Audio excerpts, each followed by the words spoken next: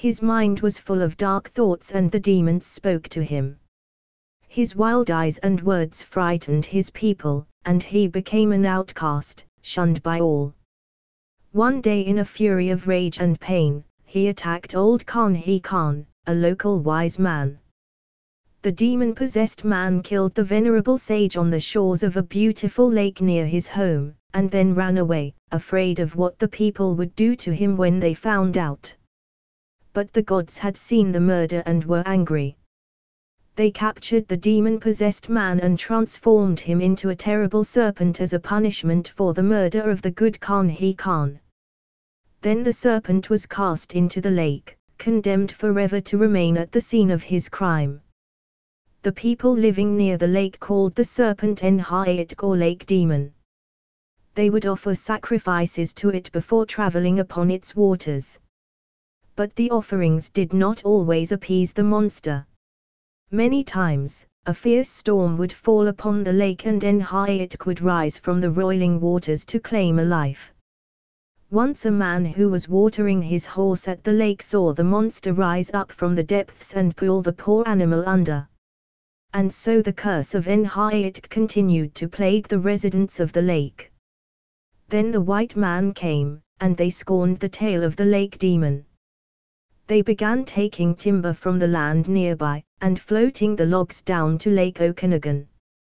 One evening, as a local man worked on the raft of newly sawn logs, he chanced to look up and saw a long serpent with a horse-shaped head and a green, undulating body. It raised its head out of the water and stared deeply into the man's eyes. The man started shaking from head to toe and scrambled backwards toward shore. The demonic eyes of the giant creature gleamed with malevolence, and he scrambled up the bank and ran for his life. Not long after, a resident set off in a canoe with his horses roped behind, leading them across the lake. Suddenly, the horses began screaming and thrashing in the water, and then disappeared underneath the waves. The canoe tipped backwards, and the man desperately pulled his knife and cut the ropes just in time to save himself from being dragged into the murky depths. The horses were never seen again. Thus was Enhayat first encountered by the white man at Lake Okanagan. The monster was seen many times through the years. Often, it appeared like a long tree trunk or a floating log, but it would move against the current.